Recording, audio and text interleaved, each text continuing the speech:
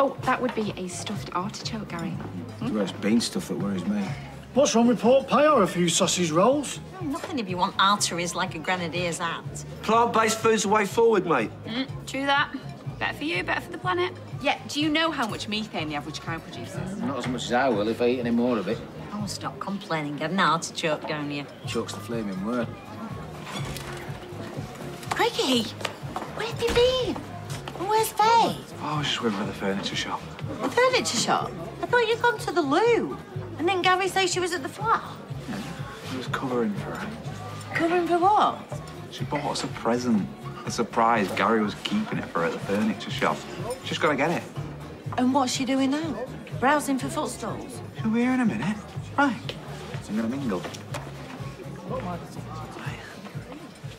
There's nothing here. Would have been an extra. Sammy Davis Jr., so Glenda says. That's him. I thought that was Frank Sinatra. No, look next to him. He's world's greatest entertainer, Glenda reckons. All right, well, no pressure then. Hey, how's your audition?